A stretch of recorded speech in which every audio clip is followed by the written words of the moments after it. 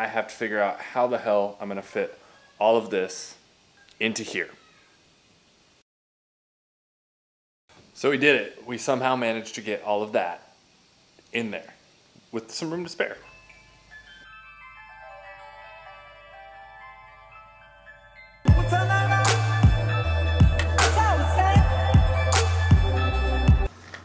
Alright, so I feel like that hard transition needs a little explanation. So we loaded up the Supra. This year PacNW Nationals was down in Vancouver, Washington, which is approximately about a 6-hour drive from where I live in Spokane. Drive down went pretty well, we made great time. The only unfortunate thing is it ended up being like 105 that weekend in the middle of the state. With the Supra being full race car status, no AC, it ended up being quite an unpleasant drive. On top of that, we stopped to get gas in Biggs Junction and the car wouldn't start. Fortunately, I had cables with me and a bunch of tools, and some guys gave us a jump. It fired right up. So now I actually think the issue is my starter. Anytime it doesn't have a really strong voltage on the battery, or it gets hot, it just doesn't want to work. So we're gonna have to pull that and probably look at the contacts and maybe rebuild the thing. So unfortunately, I had my wife filming on the GoPro pretty much all weekend, and all that footage got lost. So I don't have a lot of the behind-the-scenes stuff other than when I was shooting cars with the camera in my hand. So this footage we're jumping to is the first day of PacNW Supra Nationals 2020.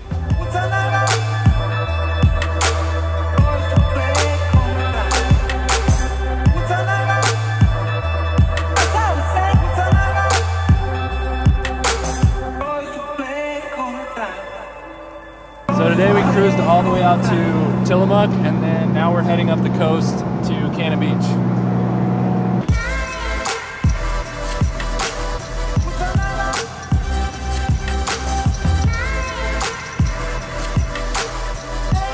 So if you've ever driven up the Oregon coast, you know that it is absolutely gorgeous. We cruised for probably about 4.5 hours that day, and it was just fantastic. We had a line of Supras in front and behind us, the ocean off to our left, beautiful forest to our right, on one of the coolest roads probably in the country. Unfortunately, all of that footage was shot on my GoPro because I was driving, so we lost all of it. So just imagine we have all that super gorgeous footage in here, and you know, imagine what it looked like.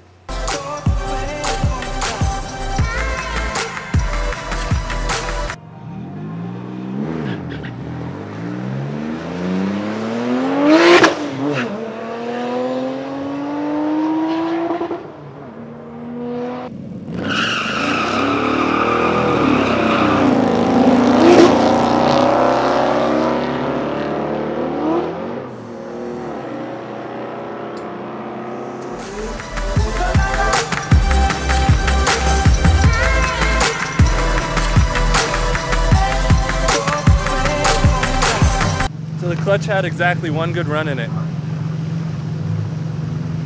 That's all we're getting. So the clutch that's in the car has been problematic for a while. It's an ORC twin plate.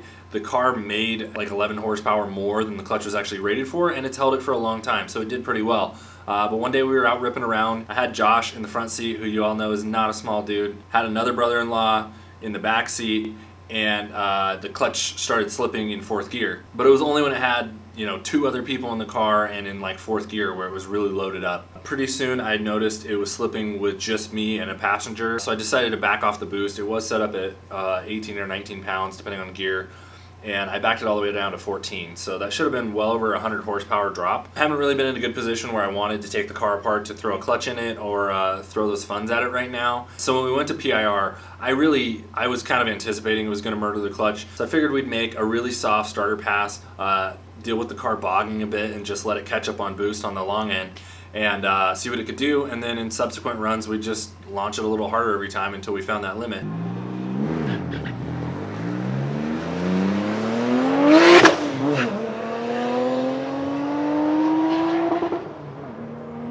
Keep in mind that in the back of my head I knew that I had to drive that car around all the next day and 6 hours home that following night. So I needed it to stay in one piece a little bit.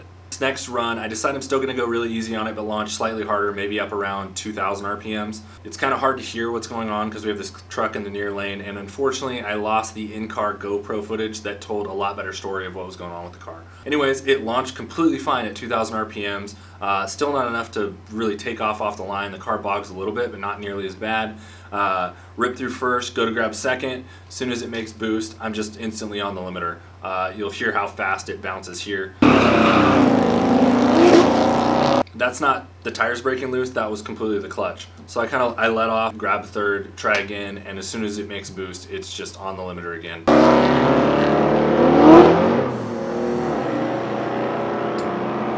So at that point I knew we were done and let it coast down the track and could instantly smell a whole lot of clutch. So unfortunately our weekend was over after one pass, which sucks because the car felt really good on the top end. It ended up running 13.1 with a horrible like 2.6 60 foot. So I think it actually would have had a pretty good time slip in it. Again, we knew the clutch was bad. We were out there just trying to have fun and not be competitive by any means. But it felt really good to be drag racing again. That's something I haven't done since probably not too long after high school. It really hasn't ever been my motorsport, and it's something I've never done in this car. I definitely missed it, and I think we're gonna line the car up again once we get the clutch in.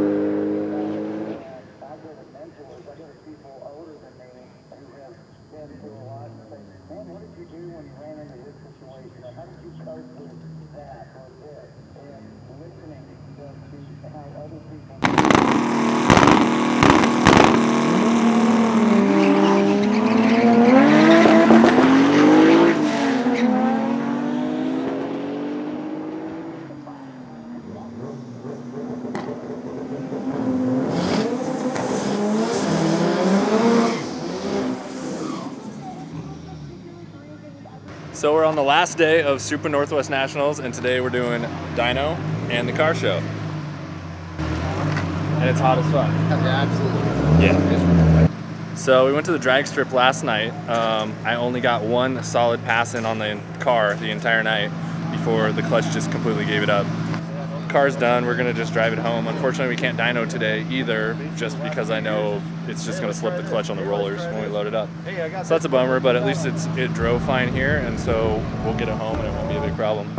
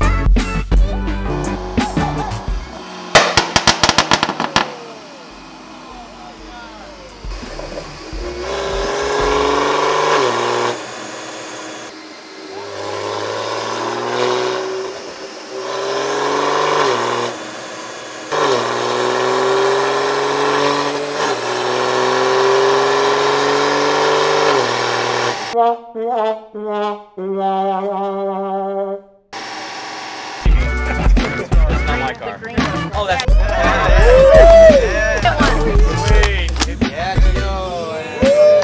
So this one is best swap, and Boost Rodeo made this one. Yeah. Overall, really good turnout this year if you consider COVID and all the craziness that's going on right now. It's just really, really cool that the event was even able to happen. I'd say we had about half the cars that usually turn out to the Pac Northwest meets, and even less than that spectators. But all in all, it was still just really, really fun. We got some amazing people in the Pac Northwest group, and I know that a lot of us just really needed that time with people that feel like family for mental health this year. It's been rough.